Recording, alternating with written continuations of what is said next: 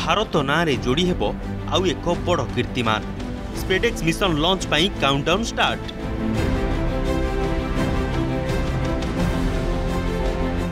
भारतीय अंतरिक्ष स्टेशन स्थापन पाई बड़ पदक्षेप।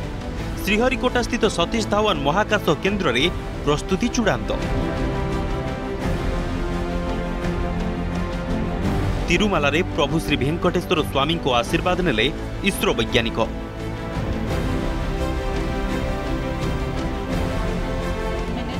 आउ मात्र किछि समयर अपेक्षा बड़ कीर्तिमान रचिब भारत।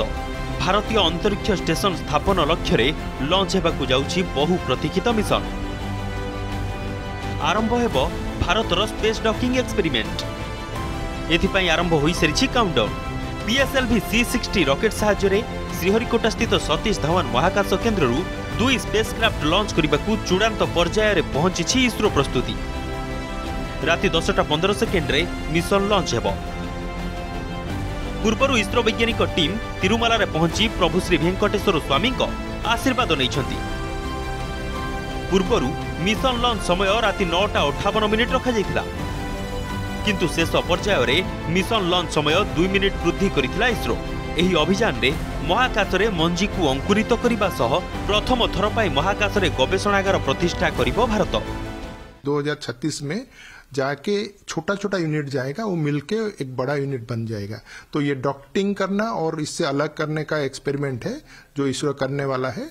और जो चंद्रमा के जो चंद्रयान 4 जाने वाला है उसका भी वही तरीके से हम एक स्पेस क्राफ्ट भेजेंगे, क्योंकि चंद्रमा को जाने के लिए और आने के लिए बहुत फ्यूल लगता है।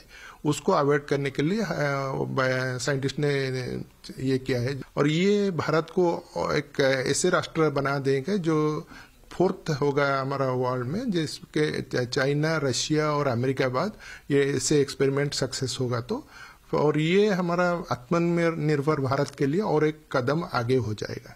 220 केजी विशिष्ट 2टी स्पेसक्राफ्ट नहीं महाकाश को जीव PSLV-C60 rocket.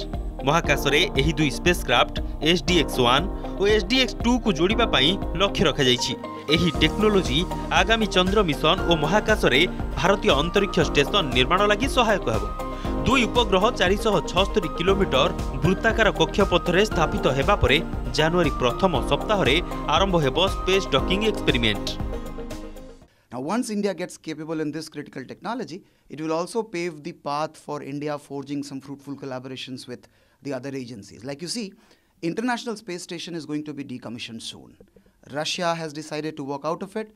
So there is a good event built up that is happening. Maybe NASA or US could be quite welcoming to an idea of Indo-US collaborations. So once India gets quite capable in that, that will also be creating a good path for collaborative exercises. महाकाश रे भिन्न भिन्न उपग्रह को जोड़िबा और पृथक करिबा प्रजुक्ति विद्या को docking और अनडॉकिंग परीक्षा कहा जाए। एही मिशन रे सफलता मिलिले भारत, अमेरिका, रूस एवं चीन परे स्पेस डॉकिंग ज्ञान कौशल रे सफलता लाभ करिथिबा चतुर्थ देश भाबे गणाजिब। 2035 सुधा महाकाश रे भारतीय अंतरिक्ष स्टेशन निर्माण पाई वैज्ञानिकों को आह्वान देथिले प्रधानमंत्री Modi. Bureau report, Argus news.